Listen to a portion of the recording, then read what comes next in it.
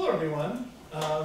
So now we actually, with the help of Mario and Bassam, we're actually going to go a lot deeper on Activiti, which is very exciting.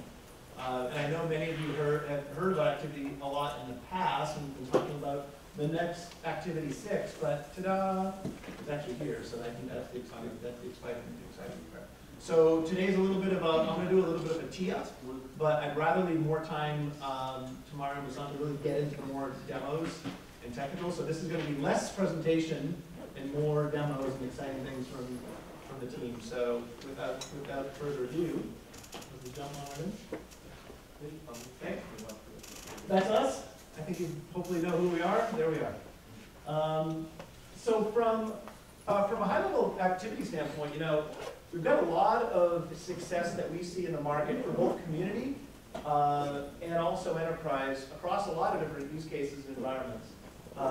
The first I'll talk about specifically, large ERP vendor, embedded activity, direct at the API level, integrated across their end-to-end system, and has this as one of a cloud-based service, which is frankly one of the mission-critical services that they have running. So from a battle-tested, hardened, and robust service, that was a great use case that we've been excited to see from this one vendor. They get kind of shifty about using their names, which is why we're really not able to use names at this point. But it's a three-level acronym in a big German company. Large travel service provider. So there's a bookings provider that many of you may have gone to do booking, hotel, travel, all of the processes when someone buys a package gets initiated through Activiti and really is orchestrated. This company does $70 billion of business. I don't know if we can attribute all of that to the Activiti as the engine, but this is one of those mission-critical examples of how Activiti is being used today with a travel service provider. A large search provider, one that you probably all use as well, uses really the pluggable persistence part of Activiti, because for them it's about scale out and making sure from a database standpoint it is persistent across different environments. In case one goes down, there's a backup. So they've been really instrumental in Activiti 6 to really work in this pluggable persistence layer. And then those are just three. There's thousands of others that are used around the globe, really, that we see a lot using Activiti day to day, literally as it happens right now. So that's a few points I wanted to kick up. I think the main takeaway for this next version is this continues in that tradition of something battle-tested, something that's used in a lot of different environments. It's really that evolution of the core. We've learned a lot. And in the spirit of openness and taking feedback, we've learned a lot related to lifecycle of process, lifecycle of deployment, dev, build, test, all of that lifecycle, we've learned a lot about it. Second point is about flexibility, and we've seen it pulled into fully embedded, integrated at the API level, using the app level. There's a lot of different ways that people have been using it from a flexibility standpoint. But also, looking at an enhanced process graph. So this is really like at the core engine memory level, how people pull together processes together. And again, a lot of feedback and iteration. So Activiti 6 has been out there, and this has been a good thing, because it's kind of had enough bake time, I think, in the market that we can actually show some of the cool stuff now. So I guess one of the first tee-ups is around dynamic process support. And I'll just tee up a couple of use cases to really show why we did it, and then we'll kind of get into the good stuff. Oh, big one. You should know Italian. Hello. I don't think this is around, so I don't think Okay. I think it's a small group. Okay. So, show what?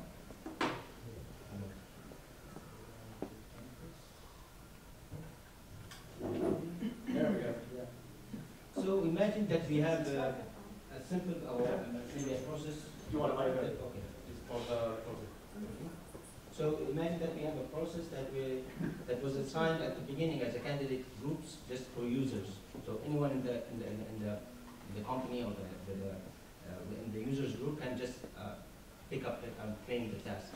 So at some point, at the runtime after we deployed the process, we realized that this is not a good choice.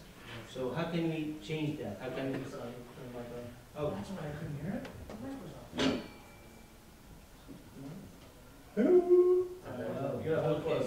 Okay. So do I need to repeat? Okay. Okay. So if, just imagine that we have a process where there's a user task that needs to be, or is actually at design time is the candidate groups. I mean, is for users. And at runtime, after running several process instances, we realized that okay, that's not the thing that we should have done. We should have only allowed managers to be able, or management to be able to claim those tasks. So how can we change that on the fly without actually redeploying the process? So I prepared here a simple example that shows how can we do that. So at first we need to start. I'm starting here a standalone in-memory process engine, and the thing that you need to point out, I need to point out here is that you need to enable the process definition info cache. That's how this thing works, actually being able to dynamically change the process definition at runtime. So after that, I just go ahead and deploy the process definition, and here's the magic. I mean, here's the change actually happens.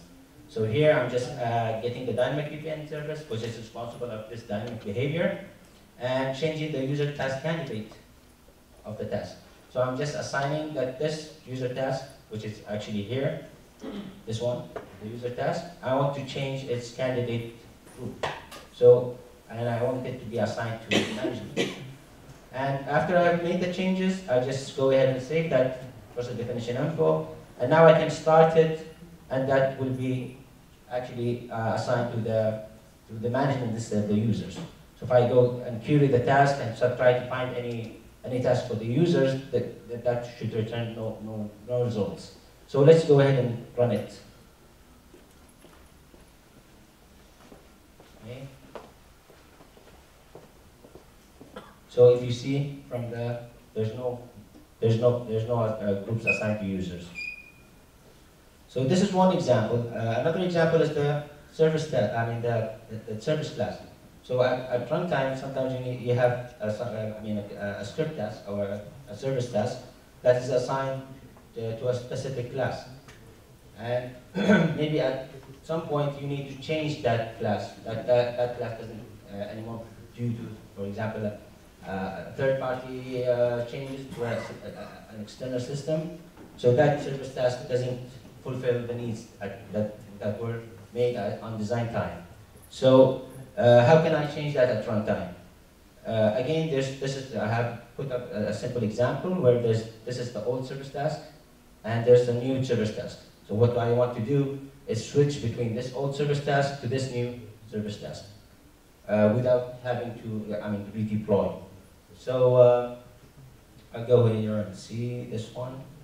And it's again the same thing. I have standalone in-memory process, and I have enabled the process definition info. And at here, I'll actually run twice the process instance. Once showing that the process instance will run with the old one, and the next runtime when I run the process, it will actually invoke the new service class. So I'll go ahead and run it.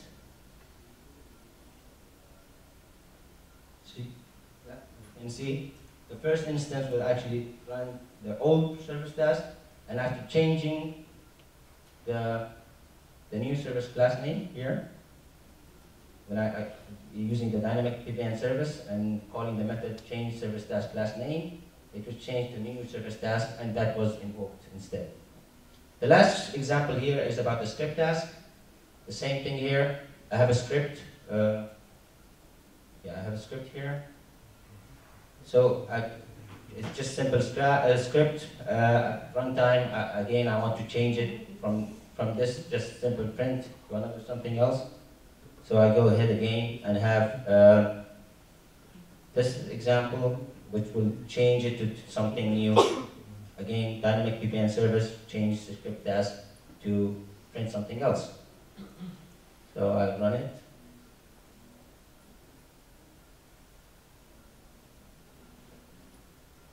So if you see, there's the new output that I changed it over here. that's the simple three examples, but actually the PPM service actually has more examples here. I can show you.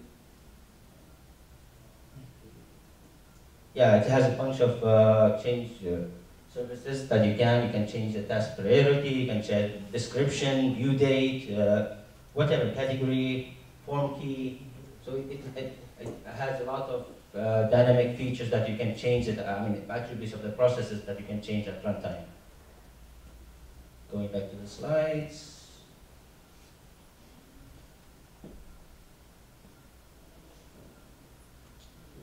Yeah, okay, we just did that.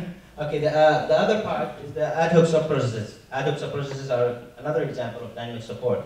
So ad hoc sub-processes provide the flexibility to actually change the sequence at runtime, or choose the sequence at runtime, not change.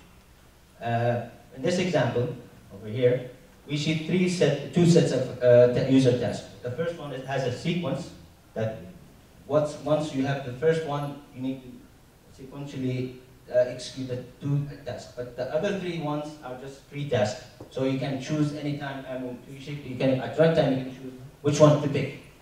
So there's no predefined sequence for this flow of the three tasks.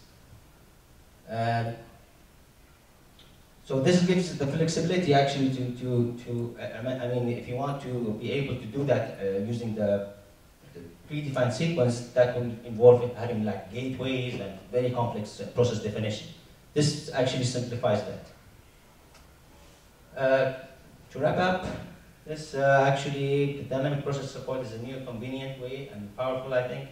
And things that to note here is that it's not possible to add tasks or remove existing ones.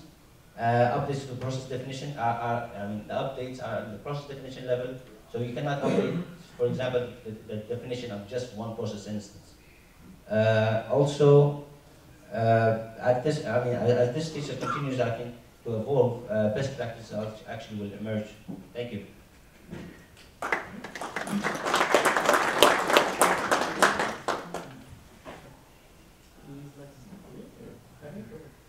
Well, this was just a use case of pluggable persistence, right? Okay. I think it's better if we go directly on the first line. These are functionality that we already have been talking. Can you hear me? Thanks. Okay. These are functionality that we already have been talking for quite a while. I was talking with Boris this morning. It's not. I think for who of you follow Activiti, it's not the first time that you see this line.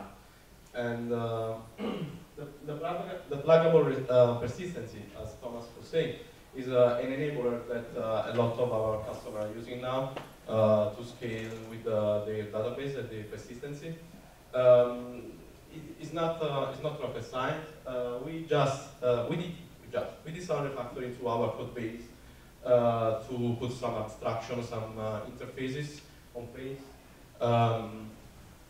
You can see here that we have a new class, the entity manager. This class is the class that you want to talk with when you want to do something with your data inside your engine. So it's actually the class that you are interested in talking with. Then we have another class here, the data manager. This class is the class that actually does all the CRUD operation with the database, so insert, update, delete of your data.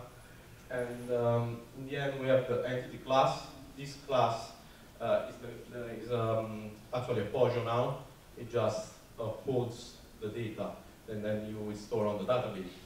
And back in the time, this class was a little bit, also the others, to the green, were a little bit dirty. We had a mix-up situation where the data were mixed with the logic of the engine. So we created all these interfaces to, first of all, to clean the code and make all the hierarchy more cleaner, but also to allow you to swap one of these classes and actually put in place your implementation. Because maybe at data manager level, you want to put another implementation. Actually, we use in our code base, in the engine, we use my bodies.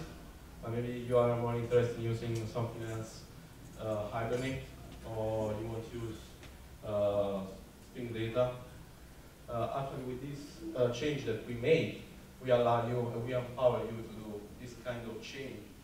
We allow you to change the data manager implementation, to tag new entity where you want it. Also, because the entity now are cleaner objects, you can actually use it to store information with things like string data, that is more recent tool. At this point, we have also a demo of new interface. Because one of the new things of Activiti 6 is the fact that we bring a new user interface there to allow you to easily deal with the engine. We bring in there a lot of functionality, like form definition, process definition, decision definition, and application. We allow you to create application and manage it from the user interface. I'll show you because it's easier than explain.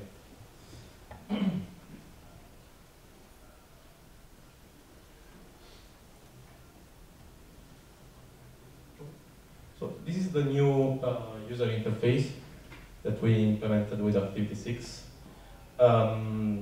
It allows you to do a lot of different things.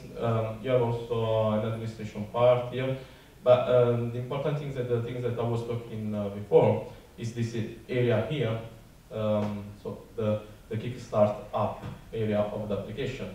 In here, you can create a process and BeeCon process. A lot of fantasy. And another thing that we have introduced, actually this one is really important, I was forgetting about it, is the model key. Back in the time when you deployed the process with Activiti, wasn't really predictable the idea of the process that you were deploying. And this was a problem, especially when you were redeploying this application in different environments. So now with this model key, you can actually use this feed to have a clear, predictable ID for your process. So even when you're going to redeploy this application, you will have a way to reference to this process without any confusion. So something really creative. 1, 2, 3, 4. Create new model. From here is the usual way of designing BPMN application. You can create a new task.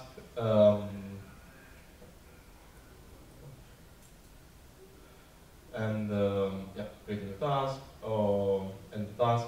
And I don't want to go in deeper now, explain you how works the process definition because it will require too much time. But you have a way to define a process and design it. Next tool, the forms. You can create a new form. This one is a tool that I was showing also yesterday inside DDF. It's an easy way to create forms. You don't need to go there and write a lot of HTML to make it working. You just drag and drop the things that you want to have inside your form, and you have a precompiled form. So let's call it BeeCon form. So I can show you how this thing works. Here in this case, we have a predictable way to refer to this form, or file in this case. And the form designer is really an easy tool to create forms. As you can see, it's super easy. You just drag and drop things. Even my grandmother could do it. And then you can use this form inside your process, and without need of writing any HTML or custom code. Also, this thing will provide you a reusable solution. So let's suppose that you want to use this form more than once in more than one process. You just define one here, and then you will use it. Then we have the decision table. Again, here. Again, here we have the key. And even here you have a graphical tool to define your decision table, so a decision management tool. The battery is dying. There's nothing but You need to.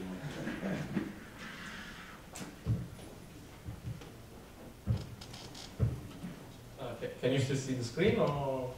Yeah. You want to jump the screen. And the last tool is the deployment of application. Actually, from this tool, you can create an application, and through that one, you can deploy the process definition that we have just defined. When you will publish the application, you will see here on the main screen of the UI, and you can just start task, create a new task, and that this would be the task. Sorry, the process. You can start the process. This will be the process that you have defined inside the process definition too. Yeah, I think this. For sure, there's not enough time here to go in deeper and show you all the functionality of this tool. Hopefully, you got a sense of what this tool does and the things that allow you to do, and make for sure faster the adoption of some of the things that we are going to release as part of Activiti 6. One question, please. Are these features available only on enterprise? Or No, this one, all the things that we are showing now are part of Activiti 6, the open source solution.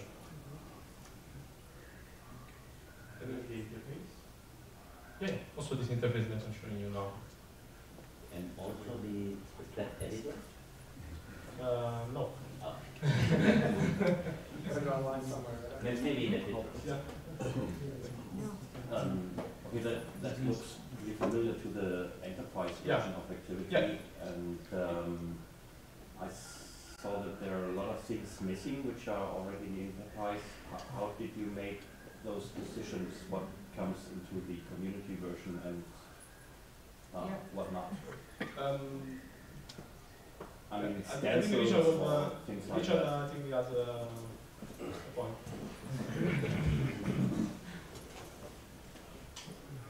Yeah, it's an excellent question. I've been working with Doug to figure out how we can make these decisions in a way that's consistent across the entire digital business platform. The short answer is I don't think we have an absolute clear answer to that yet. Doug likes to draw the distinction between workflow, where you're in a content services perspective, content services framework, and process service and BPM process services, where you're integrating with additional systems, where you're working with more than one piece of content.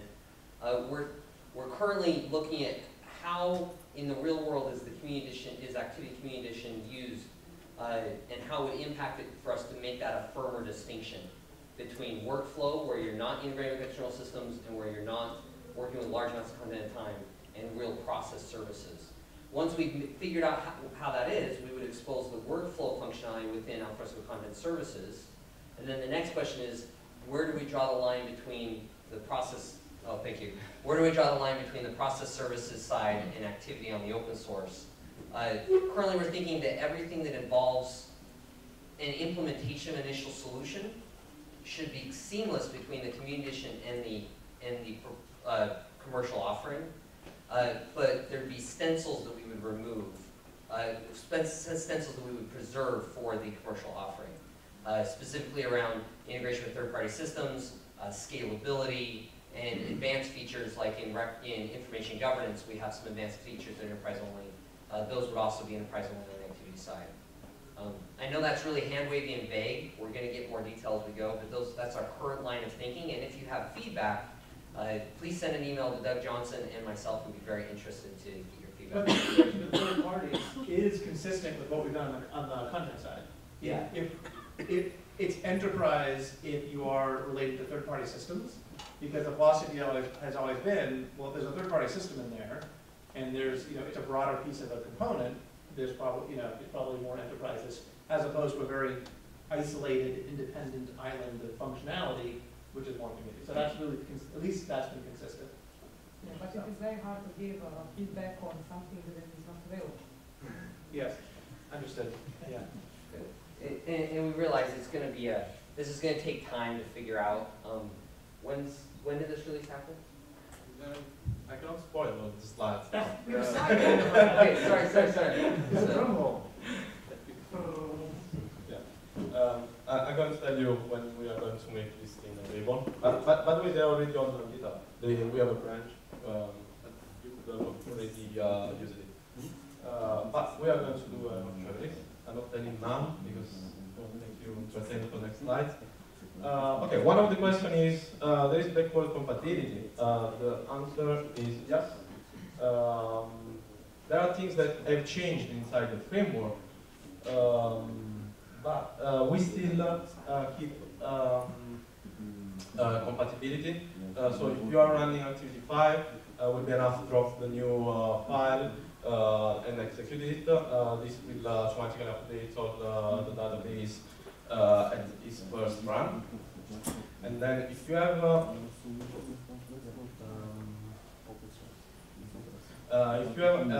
any process that cannot run on the new engine, the Activity 6 engine has a mini version of the Activity 5 in it. So it will allow you to run this process in a compatibility mode. So don't be worried if you have an Activity 5 process. It will be automatically hit by the engine if we know how to deal with it. Yeah, this is what I just said. You just drop the work, select the job file, and we run. I think the summary is for you. Well, yeah, and the summary is really just a recap of what we talked about, right? Dynamic process support, we saw a demo of that. Cloud resiliency is all this pluggable persistence, which we've talked for Activity about for a while. We did forms demos, which was the other component, standard-based rule modeling, and really that's kind of the main, what we'll call the big marquee features. I think the next slide is the drum roll slide. Yes. Hit it. You can have the honors if you'd like. No. So, officially available Friday is the GA release. So that's when all the stuff is together. Really? That's tomorrow. Okay. Yeah. So the slide was saying the wait is over. We are going to release it and move forward. We are going to do the first. We are going to go in GA in 1 week, unless any one of you come out with strong feeling or bad idea review about the work that we have done. I think if everything goes smoothly, we should be able to go in GA in 1 week's time. So this exciting part. Also, hopefully this will answer to your question. Okay. This is about the future, the things that we want to do after the version 6. Because, for me, version 6 is important to release it. This is something that we must do it because we own this thing to the community. But personally, I think there are more exciting things coming and more exciting things that I'm interested to see inside the engine in general in the process space. And more recent things, I would say, how to improve the microservices architecture, allow you also to deploy a more thin granularity part of this engine. Maybe some of you will be interested in not deploying the whole engine, even though it's not so big our engine, but maybe you want to deploy only the form part of our, only the form engine of our process engine, because you don't want to have all the parts and use it as part of your application. So I'm really interested in seeing these kind of things, how to have a thin granularity and bring the process service in the microservices world. Do more work about decision services. So as we bring everything in the microservices world, create also other kind of services, an ecosystem of other services around the process service. And of course, more responsive architecture. So we are looking at things like Spring Data and reactive programming, reactive manifesto, to make even the engine faster than how it is today.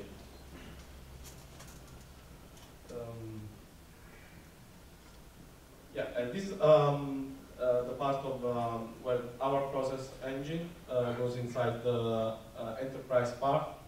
So I will bring then this Activiti 6 engine inside our enterprise product. This is something that we will be doing in the next months. Hopefully for the end of the year or next year we see some results in space. I think one point where I'm really interested is the thing that I personally feel really painful is this point here, how to simply upgrade from the open source part to the enterprise. Because this is one of the feedback that I get more often. Okay, I started with your open source project. I want to switch to the enterprise because I see the value of the enterprise. There are more functionalities. How I do it? Because I try it myself. There are these kind of problems. Often we find ourselves to troubleshoot some kind of problems because there's no clear path of upgrading. It's definitely something that we are going to take as first thing in the next few months. Fast deployment and modeling, continuous delivery. This is something that we have started as part of the key that I was showing you to have a clear, predictable reference to the process and forms and the application. We will carry on this work also on the enterprise side, because of course when you deploy this application on various staging, development, QA, the normal continuous integration system that we all have in our company, you want to have a predictable way to refer to process, forms, and so on. And also, as I said, we are going to do also some work around big management and also other integration in this area with other services.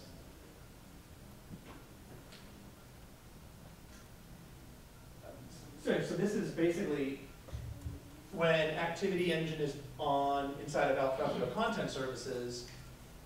We're on an older version of Activiti inside of Alfresco Content Services. This is basically getting to this more modern engine, kind of point number one.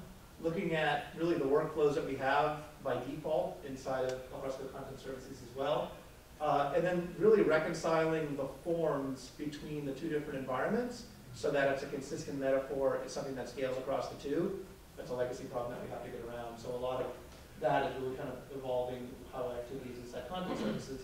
The last build out, if you could hit Mario, yep, is related to ADF2 as really you're on the front lines of this because it's the APIs between process services and ADF and really making sure that all comes together to make it easy for development.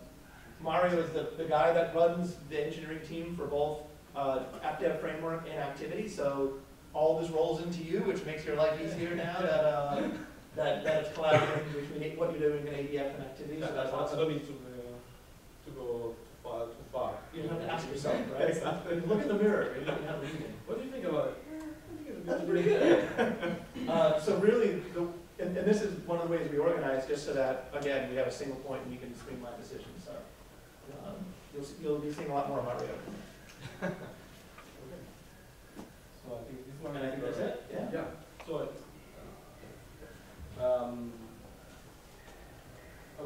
Of course, this is an open source project. So what we really want is you collaborate with us with this project. So if you are not already involved in Activiti, and you didn't know maybe before about Activiti, open source project, please get in touch with us or go on GitHub. There is our repository Activiti, and get interested, check out our project, start typing something. If you can submit a pull request, we are happy to receive pull requests and accept it, as long as they are quality requests. So we ask really little things when you make a pull request, a bit of documentation and tests to make. It's a favor that you do to yourself, also to the others that will come and check out the engine and the project after. Because we often forget to test, because we say, okay, this is a problem for a future me, and then the future you one day will come to asking why. So yeah. So these are the list of the guys if you that you can get in contact if you want to know more. That's it. That's it.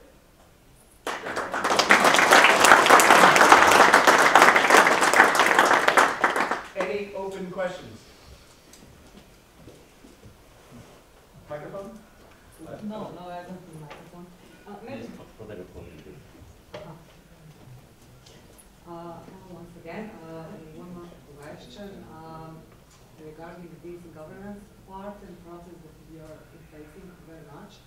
What is the fresco opinion or direction in maybe developing digital signature stamp and something like this in the future? Or is this still something that fresco is not doing?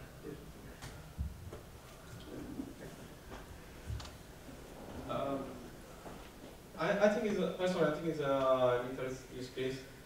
Maybe if you attend to the John Newton keynote yesterday, I think he already talked also about this space. And I personally really interested in digital signatures with algorithms like blockchain or this kind of thing. I know that also in Europe they are looking in this area. But on the immediate roadmap, we don't have anything. Yeah.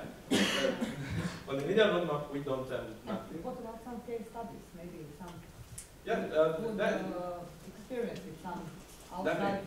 As I said, this is an open source project. The community ran it. If you have a valid use case that you feel that, I don't know, as I feel that blockchain is a good idea, submit a pull request, we will integrate it in our engine. This is what I do, or even personally. When I'm not busy with the company, when I have time in the weekend, I add some code and maybe I submit some requests because I think it's a good idea. Okay. Thank you. But in our fresco, there is, oh sorry, You know, yeah, myself, okay, sorry. Just no matter. Yeah. In al fresco, there are different add-ons for digital signature and for signature. For example? No, DocuSign, the others are probably ZSign. better. Yeah. So we just have to adapt all these electronic signature solutions to Activiti, which in fact is very easy. So we can have electronic signature in al fresco in a few. Yeah. If I can add one thing, I think this is also the good part about bringing the content community and the process community closer, because we also this is all the whole idea about the digital platform. We can reuse this solution across content and process, and not always make a solution ad hoc for each of these systems.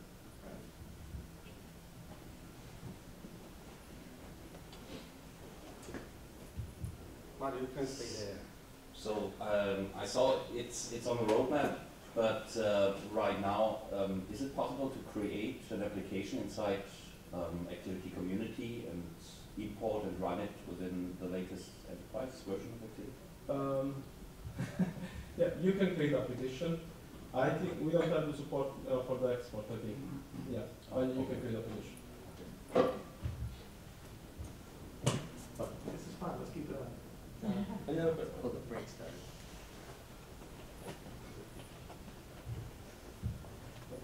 Hello, we have been using Alfresco, and we have developed some workflow inside Alfresco. And then, when we got some complex cases, we were told that it's possible to use the standalone Activiti. But what I see that the workflow, how we develop and the forms, etc., we develop in embedded Activiti is quite different. Even now, if we use Activiti, sorry, standalone, like those forms looks quite different. I mean, they don't give the same. Now, you talked about that there is a plan to upgrade in this content, like Activiti also in the content services.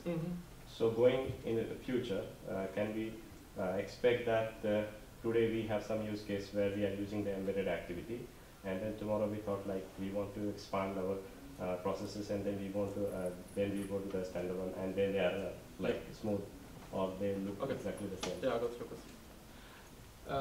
I think the space where in the direction where we are moving about this point is we want to not anymore support embedded engine with inside the content, is starting having the content properly working alongside with the process. And this will be also part of all the digital platform conversation that we are having now.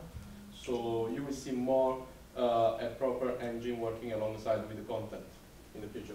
So you will be able to use the REST APIs and not just, you will have more functionality than you have right now with the wrapper that we provide as a workflow engine inside the content.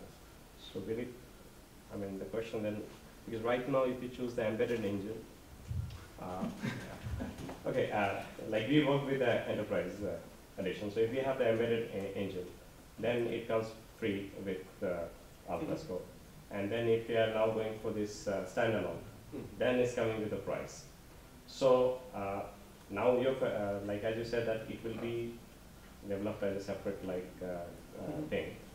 So will it be available as part of the Alfresco platform, or it will be again like we have to choose whether we use workflow or we don't use? I mean, so will there be any something basic content services available, process services available within the Alfresco based platform or not? And that's what I was referring to earlier. We're drawing a distinction between workflow and business process management process services. So workflow, meaning you're in the context of a specific document moving through your organization, that's part of Alfresco Content Services, as part of Alfresco Community Edition. It will be leveraging the open source activity as a service, like Mario mentioned. So we have Solar, we have a database, we have Activiti. It's not embedded, it's a separate service. Okay. Customers, people who decide to deploy on Alfresco Community Edition and are building something will understand there's this line of set of APIs that when you upgrade to enterprise is part of Alfresco Content Services, but if there's this other set of APIs that if you upgrade to enterprise requires the full-blown process services solution. We're figuring out where to draw that line, we're figuring out how to communicate that line, API namespacing, something like that. But we are drawing that distinction. If you're in the context of a single piece of content, you're not integrating with external systems, straightforward stuff we do in content services every day, that belongs in content services. You don't need an additional license. But we want to make it clear when you do. The way we answer that question is we go out and talk to people like you and figure out what do you do with your workflows? What is a normal workflow? Do we think it's inbounds or out of bounds? How do we want to do this? We're in that process. I've completed 3 of those interviews so far.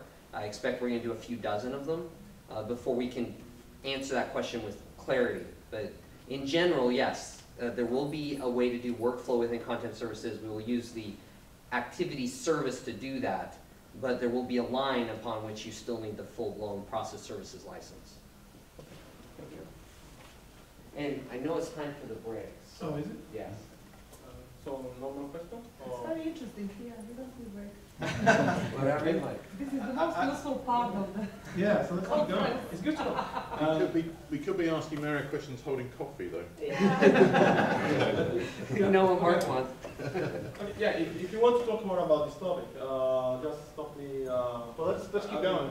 If people want to leave, you can leave. We won't be disappointed. But Yeah. if you want to stay, let's stay. Other questions? Excuse me.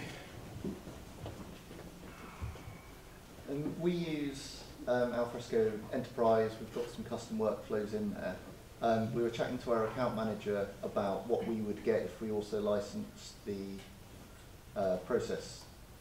And they were saying, oh, there's some integration pieces, and what will happen is your users will click on something and then they'll need to pick whether they want to run a workflow locally or on process service. And of course your users will know which one it is. And I was sort of shaking my head and saying, my users don't even know what workflow to run when they're only in one place, not 2. Are you giving any more thought to how to ease that transition where you've got things running on both embedded and process service and make it easier for confused users, not necessarily your Uber users, but someone who's been told they have to run a workflow and they ring you up and then you talk them through pressing what button so they can start the workflow, that kind of struggling user? The short answer is we're thinking about it. I've proposed that to the team. We did a little workshop. There were about 6 different solutions. I have no idea which one's going to be. I can't even explain it. I got confused. So, but yes, we understand it's an important transition that we need to worry about. Long term, there won't be an embedded activity.